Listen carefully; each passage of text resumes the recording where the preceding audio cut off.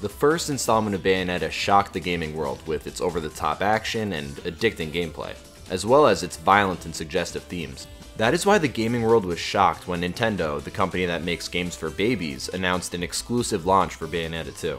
Many fans of the first Bayonetta who don't own a Wii U complained about Nintendo's exclusive deal with Platinum Games. But what those idiots don't understand is that if it wasn't for Nintendo, there would have never been a Bayonetta 2. What makes this game so special to me and the entire gaming community as a whole?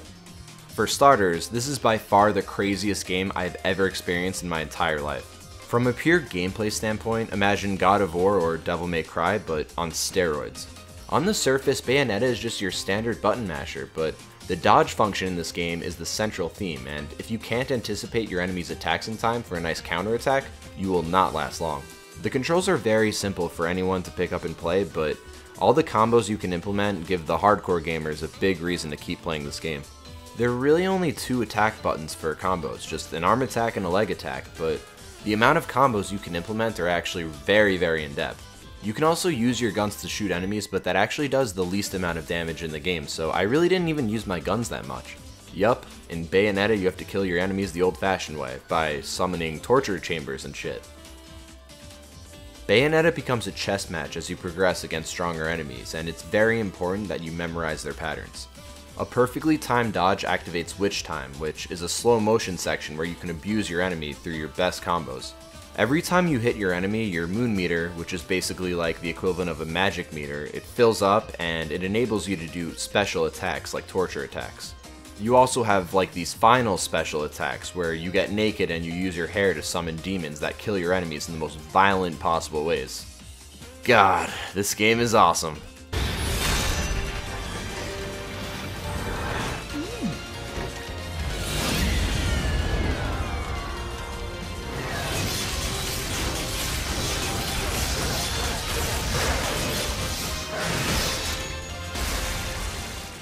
For all you completionists out there, after every fight you get a medal that ranks you based on how much damage you took, how quick it took to kill the enemy, and how many combo points you racked up.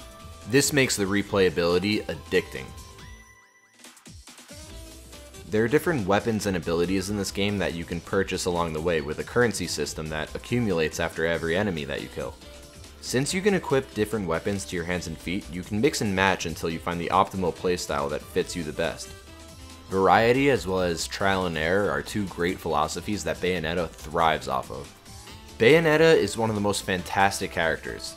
She's a lot more than just a Sarah Palin fantasy. Truly larger than life, there's a level of confidence that you have when you play as Bayonetta. She never really takes any of her enemies seriously, as there's no true threat against her that you feel like can stop you. Throughout every cutscene, she obviously kicks ass, but what makes this such a great game is that you kick ass yourself just as well through the regular gameplay. If you've never played this game before, you would think that the footage that you're looking at is the final boss, but it's actually the boss of the first freaking level.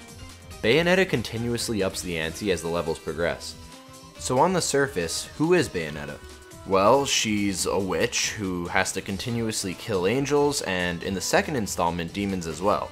I don't really have much to tell you about the story itself. It seems very in-depth, but I didn't really have the brain capacity to follow it. Instead of paying attention to the storyline, I just really paid attention to the violence. And man, is the violence fun. Same issue with the first game, the supporting characters are actually pretty great, but you only really get to see them in the beginning of the game. After that, you don't really get to see much of them. Don? But I don't believe in Santa! Watch your mouth, Enzo.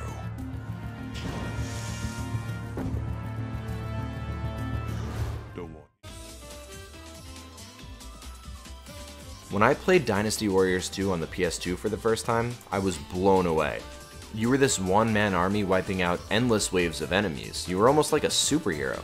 Bayonetta took that idea of being a superhero, but actually implemented great game design with its difficult enemies, unlimited amount of combos, and dodge sequences. Just like Donkey Kong's transition from the Wii U to the Switch, Bayonetta is also going to be on the Switch soon. Bayonetta 2 is truly one of a kind, and it got perfect reviews on plenty of gaming sites, so if you've never played it before, it's really a must-play. This game is at the top of its genre. The ambiance of this game, from the special art style to the jazzy upbeat music, makes this such a unique experience that I don't think will ever be replicated by any other franchise. If you like killing shit through over-the-top scenarios that provide a great amount of challenge, look no further. Play this game immediately.